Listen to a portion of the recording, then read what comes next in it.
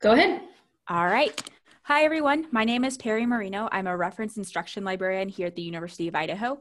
And so today's workshop is on creating research posters, and specifically research posters in PowerPoint. So I'm going to share my screen.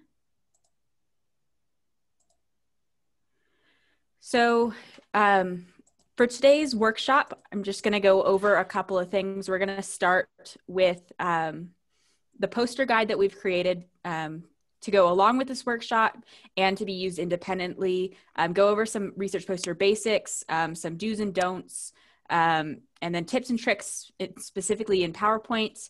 And then with everything online and virtual at the moment, I'll talk a little bit about virtual presentations and then get more into accessibility, both for in-person posters and for virtual posters. So just going to start off by the poster guide. Just if you would, that link should end up in the chat. Yes, one moment. And so that guide, if you click that link, it'll take you to this guide, and it's broken up into a couple of sections. The first, on the home page, there's a little bit of info about the two big research internal U of I for research poster exhibits for students. There's the Undergraduate Research Symposium and the Student Research Expo. The first tab of that is creating your poster, and this has just the very basics of PowerPoint, so like sizing it and that kind of thing. I'll get a little bit more in depth during the presentation, but this is the essential need to know kind of things. And then the next tab is designing your poster. And so this has a little bit about the sections of a poster you can include, and a little bit about what each of those involves. And then the next one is image and visual resources. So a big thing about posters is visualizations and images and graphics to catch your attention. And so this tab has different places where you can create those graphics. And then there's also a link to our image resources guide, which is a guide that's dedicated just to the images that, the databases images that we have here at the University of Idaho Library, and resources that are special collections and things like that. It also talks a little bit about copyright information and citing images, and I'll talk a little bit more about that later. And then the next tab is presentations and handouts. So this part applies more to in-person research poster conferences, but there are still things that you can adapt for a virtual conference. And then there's our last tab, which is printing your poster, which may or may not apply in this climate of pandemic. And so this tab is all about how to get your poster printed at the University of Idaho Copy and Print Center. So it's got information on what sizes you need to make it, and then getting it mounted if you want that to happen, and cost and pricing and that kind of thing. So I'll go back to the PowerPoint. So we're just going to start off, and we're just going to look at a couple of research posters. And if you take a look at it and think about what catches your eye, what's something you might have done differently, how you think it might be improved, and feel free to put those answers in the chat or unmute yourself and answer.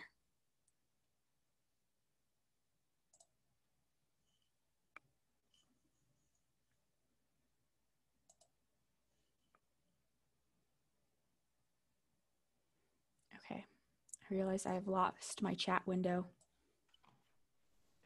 Someone has said that there's a lot of text, perhaps too much.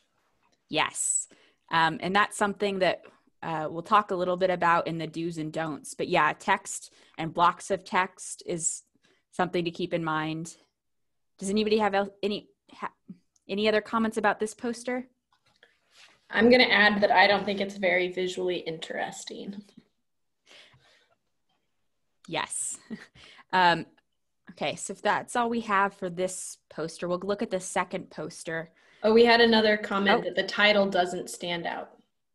Okay, yeah, it kind of blends in, and it's off to the right-hand corner. How about the second poster? Is there anything that catches your eye or you might have done differently?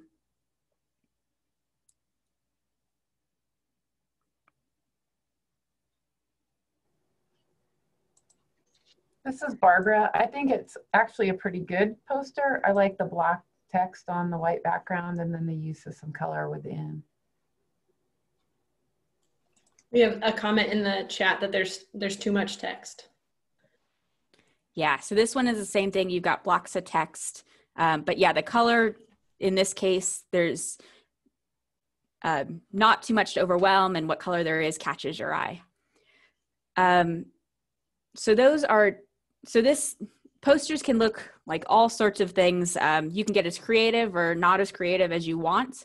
And because they're your own research posters, you can customize them however you feel like.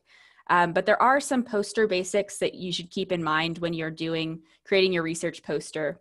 And the first is the setup. When you set your poster up, and I'm going to actually create a new PowerPoint, and we'll mess with that PowerPoint. And so file, new, and it's just a blank PowerPoint. Let's see, I'm going to switch over to that new PowerPoint. Okay, is everybody seeing the new blank PowerPoint? Yes. Okay. You're seeing it. So this is just your basic PowerPoint first title slide template. But it's currently sized for a PowerPoint presentation, and it's not sized for a research poster. So one of the first things you should do is resize your poster, because if you don't resize your poster first, everything that comes after, you'll have to go back and adjust them for the new size. And you can resize it in the design tab of PowerPoint, and then here in slide size on the far right. And then it has two standard sizes that are for PowerPoints, but what we're going to actually do is the custom slide size. So in this is where we'll choose both the orientation and the size of the slide. Standard poster size is 36 inches high by 48 inches wide. So that's 36 by 48. But if you're getting this printed at the copy and print center, you need to allow for some margins in there. Otherwise, you'll have to pay extra, because when they print, they need some margins in there. So the print center's current margins, they want you to set it at 35.4 by 47.2. And it's really similar. What'll just happen is when it's printed, there'll be a thin white border around the whole thing. And if your background's white, you won't even be able to tell. And you can also choose your orientation here. I prefer landscape. I have seen portrait posters.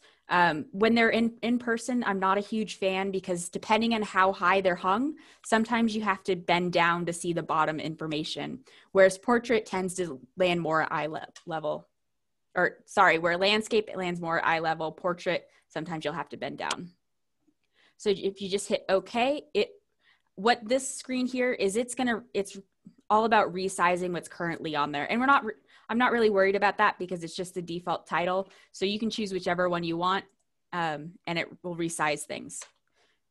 And so the other thing to keep in mind is what you need to include. So different poster conferences will sometimes require you to include certain things. So for that first poster we looked at, the one with the red and the white or red and the yellow and blue blocks, that actually had a requirement, a couple of templates to choose from. And the reason why the title was in the far right was because they required that title to be in the far right. So sometimes you have to accommodate what the conference is requiring posters to look like.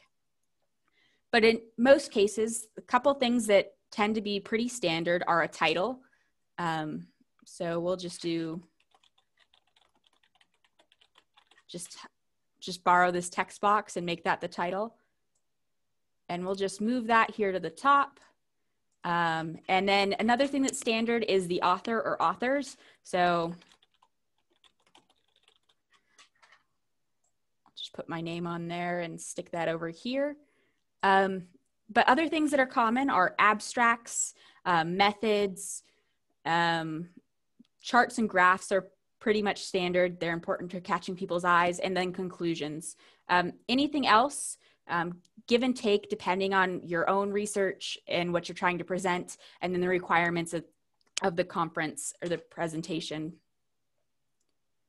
And so what I like to do is when I start laying out a poster is I tend to take boxes. So I'll just use the shapes option here in PowerPoint and just put boxes around. So maybe I'll put the abstract there. And I know I'm going to need a method section. So this will be the method section. Just make that a different color. And I'm going to have a couple of charts or graphs. So I'll put those here. And then I'll need a conclusion. And so I'll put that over here. And I can always go and move things around if I don't like where it is, but this just gives me a rough estimate of how much size I have to use. And so it can help me keep in mind like how much space I have and where things go. So looking at this, I have some extra space up here. So maybe I want to make this box shorter and put maybe an introduction box there or something like that. Just resize things like that. And then with these boxes, you can write in these boxes. So you can add text. But I found that when you add text into a box, it's not as easy to manipulate as it should be. Like you can still resize it and things like that, but it's easier to mess around with the text box. And you can add text box by go to insert and then text box, and then just overlay the text box on the block you're looking at and then type in the text box. And then resize the text box as needed. Oop, not.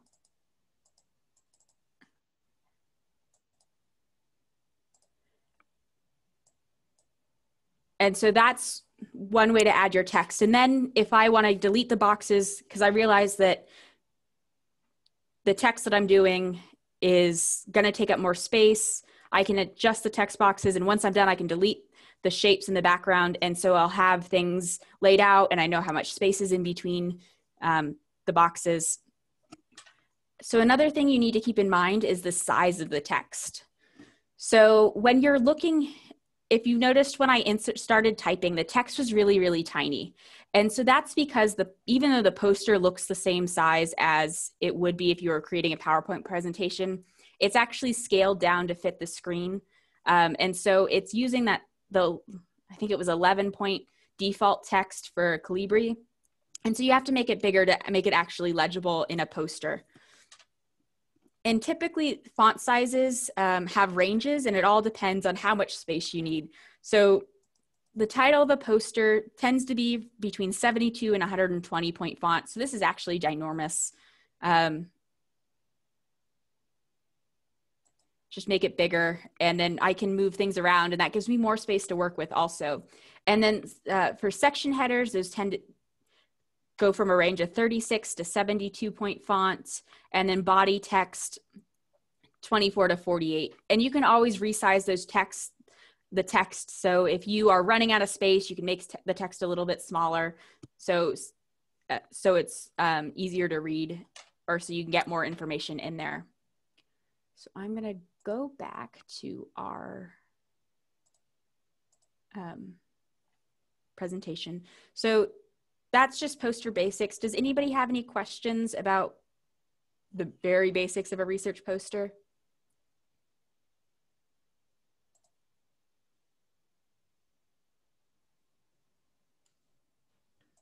There's nothing in the chat. Okay. So we'll move on to some do's and don'ts. So big do's is you want to make it appealing to the eye. And that can happen in a couple of ways. So one of those things is more visuals and less text. So in an in-person poster presentation, people decide to stop at your poster because they see the title, and then what they're seeing at a glance looks appealing. And so something that catches people's eyes are visuals. So whether it's charts or graphs or just images or photos, those things catch people's attention, whereas text wouldn't. So you should think of text as something to draw the eye, images to draw the eye, and then text to supplement those. Another thing to make it appealing to the eye is white space. So somewhere to rest your eyes. So that first poster we looked at was really busy. There wasn't a lot of negative space. It seemed to nonstop, look here, look here, look here.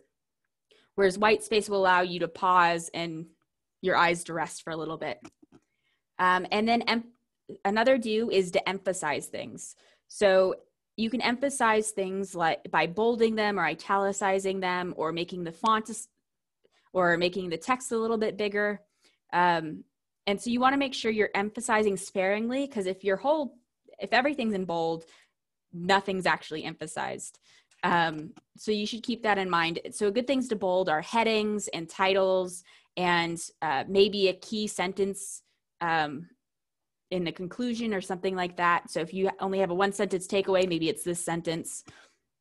You can also use italics or underlines to emphasize things.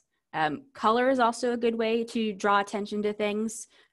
So if your whole poster is black and white, but your chart is in color, in addition to being a chart or a graph and eye-catching in itself, the color is an extra layer to bring attention to it. And then lists. So as it was mentioned for both posters, there were blocks of text. And it takes a while to read blocks of texts, and it's not as appealing to look at. So when you can, bulleted lists are great. So if you're listing steps or you're listing people involved, some bulleted lists makes things easier to read, and it also draws attention to those things, whereas a block of text wouldn't.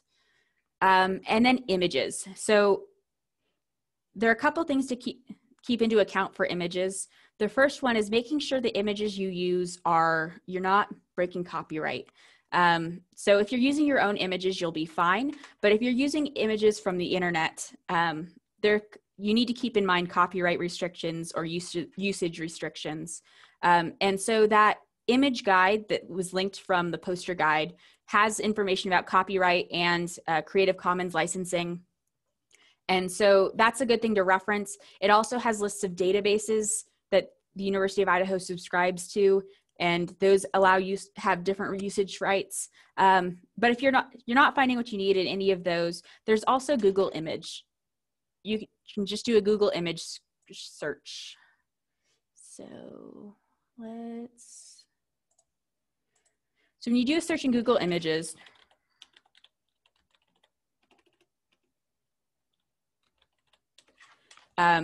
it pulls up, it's basically going through the internet and finding it. But a lot of these have copyright restrictions or usage restrictions that you don't want to, not so good to violate.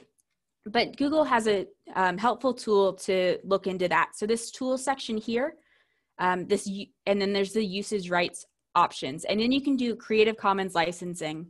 And so these are all images that are under Creative Commons, which allow you to use them with different attributions. And you can, again, use that image resources guide to look at what the definitions of the different Creative Commons are. But so you look at this, it's the image, and then if you click on the image, it'll take you to the source, and it'll provide you with a little bit of information about it. So you can use that information to both cite it and to figure out what the usage rights are. The other thing to keep in mind is you want to select images that are large. So if you start with a small image, when it's printed, the image gets enlarged. And if the image itself, original image is pretty small, it can get really pixelated when it's enlarged. So you want to find images that are large to begin with. And actually the best kind of images are the images that are so large that you have to make them smaller, because you don't lose anything in that. And Google also has a size option. So if you choose the large, these are all the largest images. So now this search is for images with Creative Commons licensing and that are large. And so these are images that'll hold up better when they are enlarged when the poster is printed. And so that the size and then resolution of the graphics make a difference when things are enlarged. In general, JPEG images or JPG or images are picture images, and then PNG images tend to do better with text. If you have an image or a diagram that has a lot of text on it, a PNG image is probably your better option. And those tend to hold up better when they're expanded, but they are also larger file sizes. So that's something to keep in mind.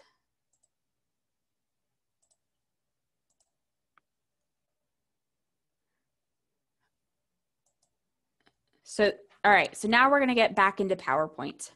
Couple things in PowerPoint. We'll go back to our testing slide, or testing PowerPoint.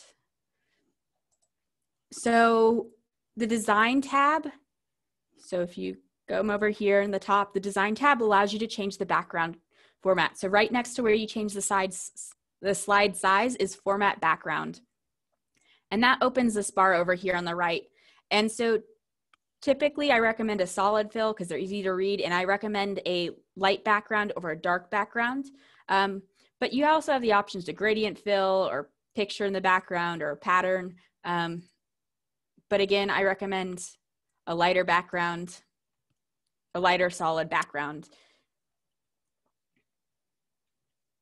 And so the other way you can format your background is you can just right click on the poster and there's the format background option. Other thing is SmartArt. So if you may or may not be familiar with SmartArt, but SmartArt is a good thing to include. Like bulleted lists, SmartArt is a good way to draw attention to things without, in a way that isn't a block of text. So there are a bunch of different options. There are lists and processes and pyramids. Processes tends to be a good one. So if you are talking through the steps of your experiment and you want to share that with everybody, you can just type in, so start, middle,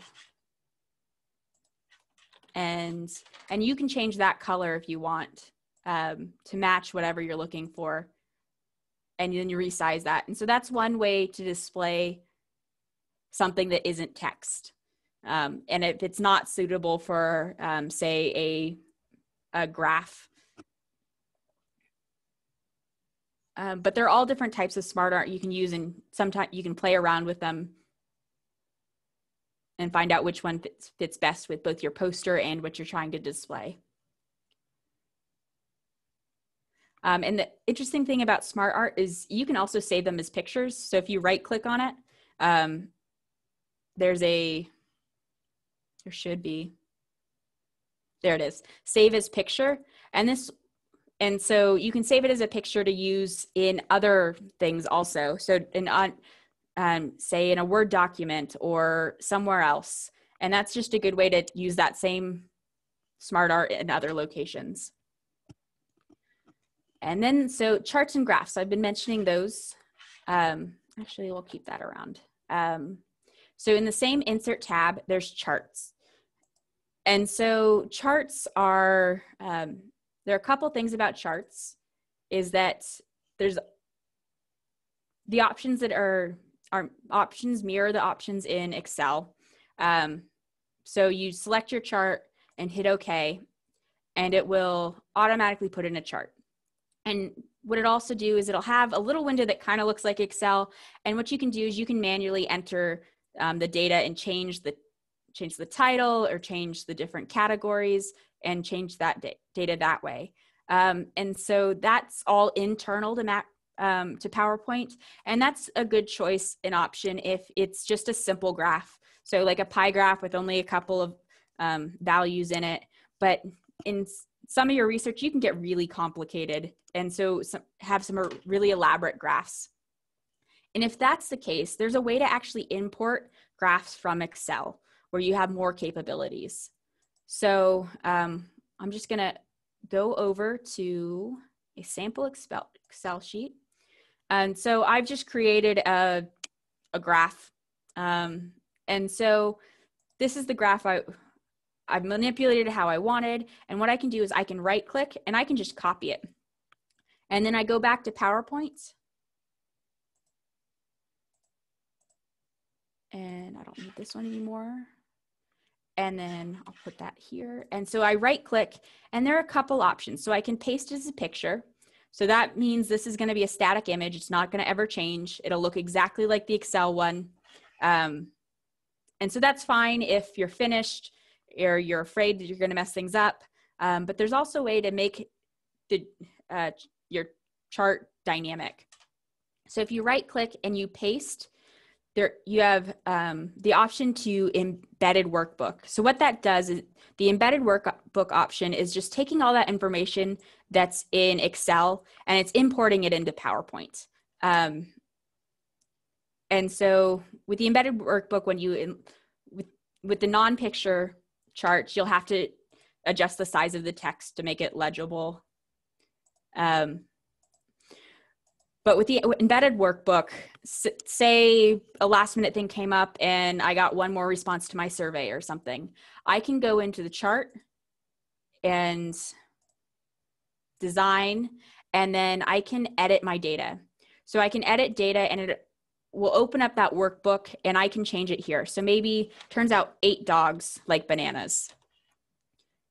And so then it'll change that chart to match. And so that's one way of doing it. The other way of doing it is through linked data. So if you right click and you paste with linked data. And what that's doing is it's keeping all that information over in Excel, which is great if it's a really complicated chart and a really complicated data set. And whenever that Excel sheet it's coming from is updated, it will update the chart here in PowerPoint. So I'm just going to go over to that Excel sheet. I'm not going to make you share this. And so I made that change. And so now that change is reflected here in that PowerPoint. So you can make whatever changes you want in your Excel sheet and it will mirror it here in the PowerPoint. So one thing to keep in mind though is with the linked data is that do not move that Excel sheet. Do not save it in a new place, move it to a different folder, because then you'll get an error and you'll just have to restart the process. So make sure that it's saved where it's going to be saved permanently if you're using the linked data option. Another thing I'm going to show you is about aligning objects. So it looks like my PowerPoint's a little off center. The view option can help me with that. So I currently have the ruler on view. So this 0 is the center of the PowerPoint.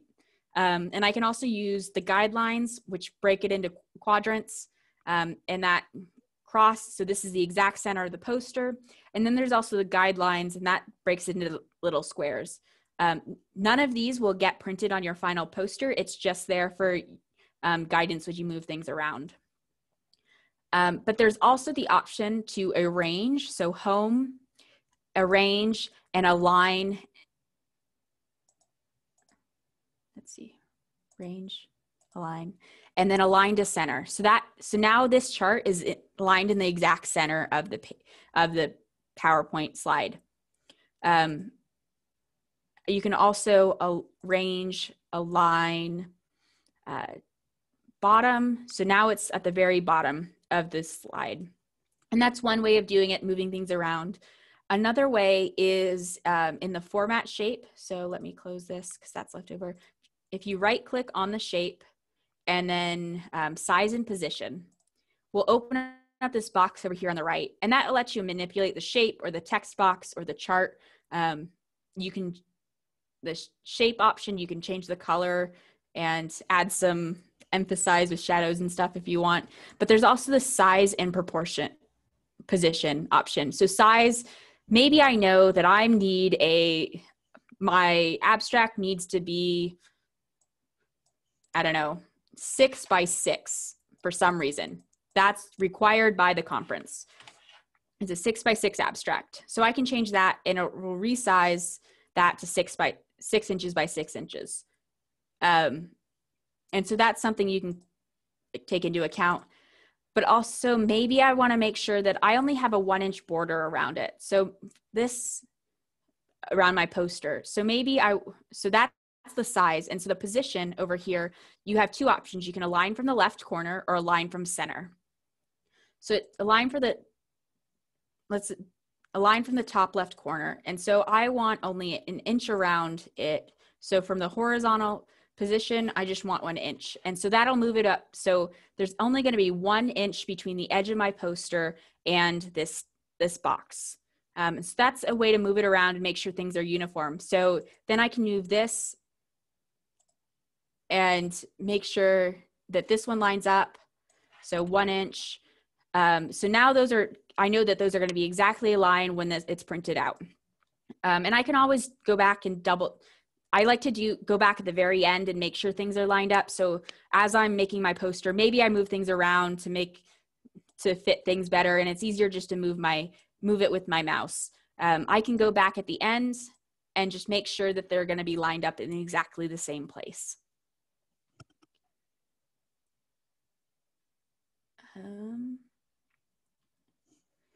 Does anybody have any questions about that?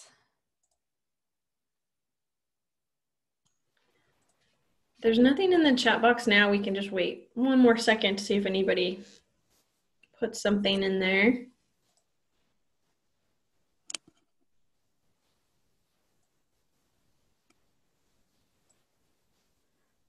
All right. So if there's nothing in the chat, we're going to move on to virtual presentations. So the thing about virtual presentations is there's a bunch of different ways to do them. So there are a bunch of different formats, and there are some best practices that are specific to different formats of presentations. So different formats that you can come across for virtual presentations are both synchronous and asynchronous. Asynchronous tends to be the most common. It's harder to arrange a synchronous poster presentation. So we'll first talk about the asynchronous ones, and there are a couple different options for asynchronous. There is asynchronous video presentations. So what that can involve is either you share your poster with people through whatever platform the conference wants you to, and then there's a video to go along with that. And so that is a video and a poster separate. And so what you'll do is you'll upload both, and your videos talking about your poster, what you found, that kind of thing. And then the other option, and so that'll be pre-recorded. And the other pre-recorded option is if it's the poster and video in one. And so what that tends to look like is you'll have your poster up on your screen, and then you'll be a little box in the corner talking about your poster, or you'll just be a voice in the background talking about your poster. And that's your video and poster in one.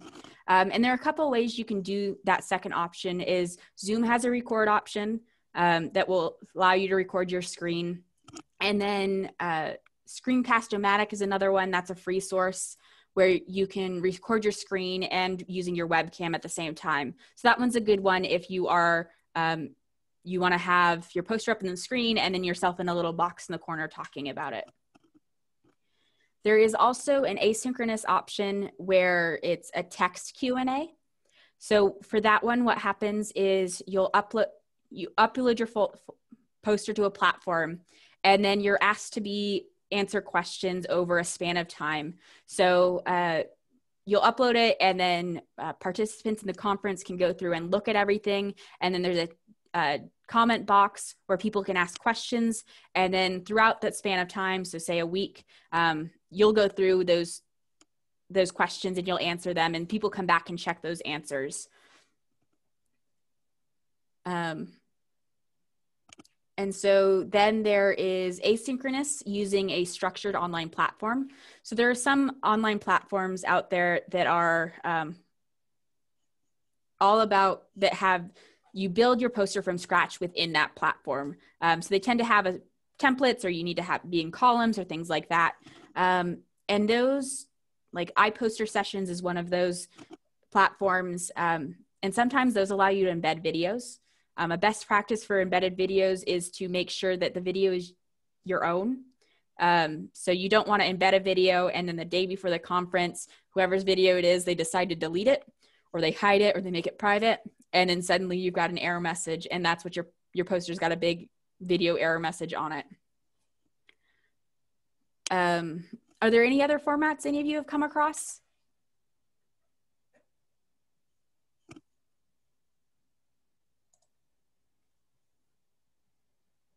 They're coming up with all different ones. I don't see anything in the chat. I had seen, this is less, I guess, of a thing with virtual presentations, although the idea is the same, where you'd see a poster and all you had was like the title and maybe one, like a blurb about it. And then it was just like a big QR code that would take you to like a website that they had designed that had all the information, so you could really get into the nitty gritty. And I guess you could do something similar for a virtual poster presentation, is link out to all the like minute details. Yeah. The undergraduate research symposium used a platform, I believe it was a Q&A type of thing, asynchronous Q&A. And so they uploaded the posters to the platform, and then everybody could look at it and people could leave comments on it that way. And then I forgot to mention the live options. I've only heard of one attempt to do the posters live, and that was people would attend a Zoom session and then be put in breakout rooms, and each breakout room would have a poster presenter, and they'd talk about their poster, and people would move between rooms. But I've never experienced that one, so I don't know how feasible or common it is. So another thing is that when you're uploading virtual presentations, a lot of times that format is a PDF. So they ask you to upload a PDF, which means that you can, if you include links in your poster, those will be accessible because you can click on links in PDFs. So that's, keep in mind, sometimes you won't have to have all that information on your poster. So maybe maybe it was a conference you were planning to do in person, you were going to have a handout with more readings or more information. Instead of having a handout, you have a link to a document that has that information.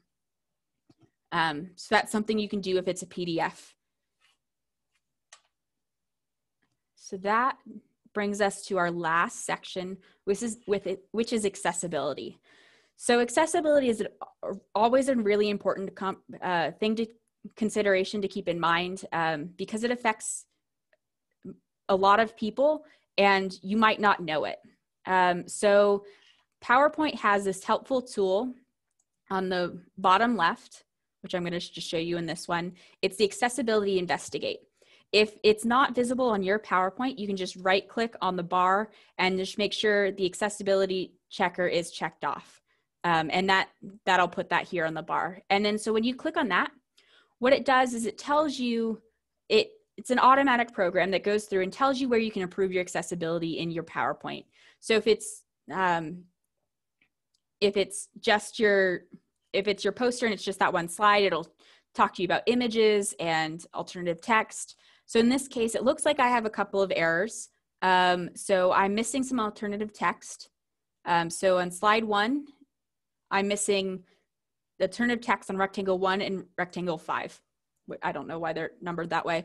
But but if that's the case, so say it was, actually this, it's better to go back to the sample poster for this one because it has charts in it. So look at the accessibility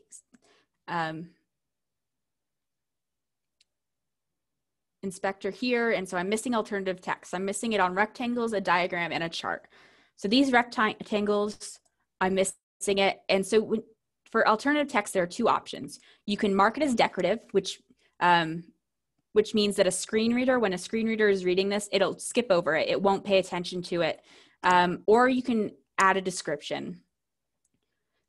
So this rectangle, it's not actually anything in it. I'll mark it as decorative because what's important is the text that's on top of it. But for this diagram, that actually has important information in it. So I'll add a description to that. So that opens up this alternative text box. And what you want to do is you're just going to tell people exactly what's being said in that image or that diagram. So this is going to be, so this is steps of my research. And then, so start, middle, and end. And so what's going to happen is when a screen reader reads that, it's going to tell the person that this diagram contains the steps of my research, and those steps are start, middle, and end. And so that's important for screen readers. And then also you'll want to do the same thing with the graphs that you have. So you'll just say this chart that shows dogs like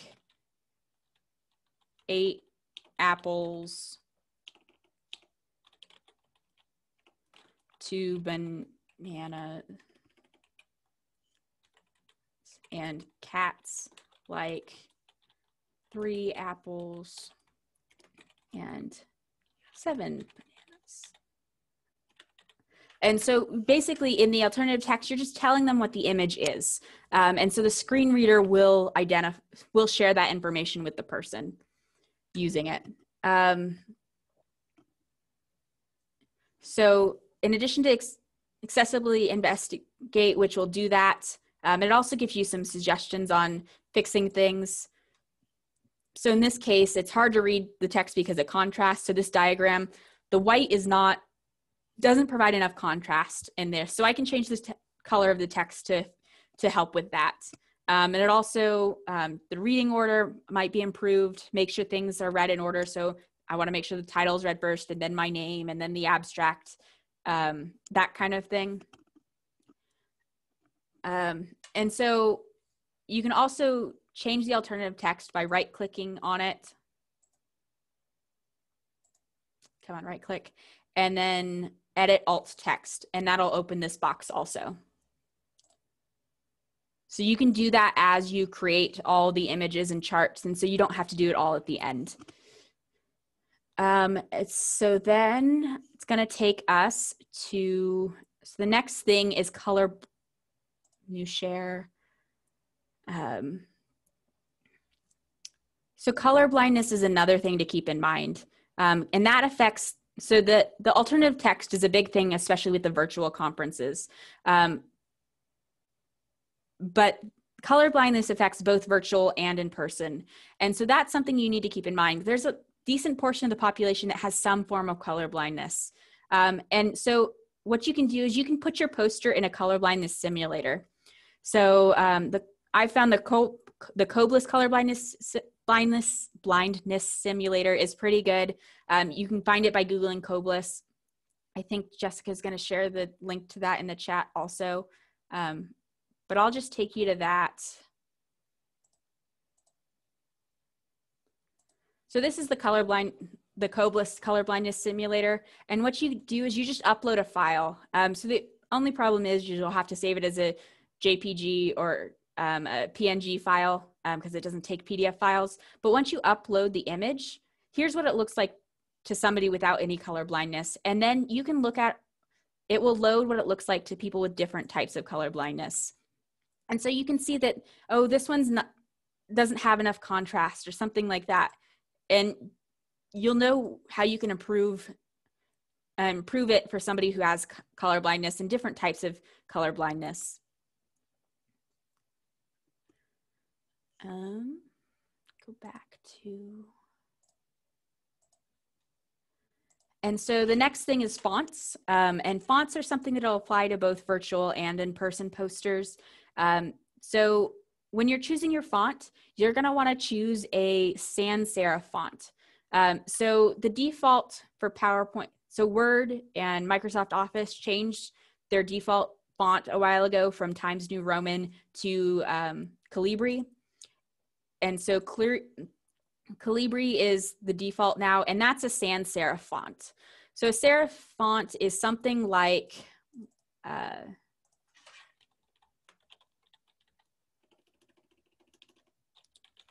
Times New Roman, and serif fonts have these little end caps on them. So the A here, the B here, the I here, and that just makes it harder for people with dyslexia to read them. And also, when the fonts with serifs are expanded, sometimes they can get a little pixelated. So sans serif fonts are better all around for posters. And there are multiple options for those. There are fonts that are specifically developed to be made easier to read by people with dyslexia, but those you have to specially download and upload to PowerPoint. And so sans serif fonts are just a basic step you can use in that direction. And then there's closed captioning. So this will apply only to virtual ones and virtual ones with a presentation involved with it. So a video involved. And so closed captionings or subtitles to your videos can be really helpful both to people who are hard of hearing or deaf and to people who don't have those problems. So if they're doing something else, or maybe they're in an open office and they can't have their headphones in, or they can't listen to it, closed captionings allows them to read and figure out what you're saying without having that. And there are a couple ways you can do closed captioning. Zoom has a closed captioning option. You'll have to do a little dig a little deeper in how to do that. There's a couple of steps involved, but the Zoom help can get you set up with that. And then YouTube actually has a really great closed captioning option, and it's an automatic closed captioning. And so what you can do is you can, if you're doing a video, you can upload it to YouTube. And if you don't want it shared with the world, you can make it upload your videos private. But you can enable closed captioning on that, and it will auto closed caption things, and it tends to be pretty good. Sometimes there's some mistakes, but you can go in and edit those mistakes and just make it easier. And then if you really want to, they have the option where you can download a transcript to go along with it. So that's all that I've got. Does anybody have any questions about research posters or... Okay, so it looks like there's a question. Will Adobe subscription work if you need to save a PowerPoint presentation as a PDF? Yes, so Adobe can do that, but you can also do that directly in PowerPoint. So I'm going to go back into the PowerPoint, and if you do File and then Save As, and then if you just choose like your browse option, it'll open this window here, so you can rename it, choose where you want to save it, and then Save As Type here will open a drop down of all the different ways that you can save it, and one of them is PDF. And so you can just save it as PDF right there within PowerPoint, and then it'll save wherever you want it to save in your files, and you hit save, and so now I've got a PDF of my poster.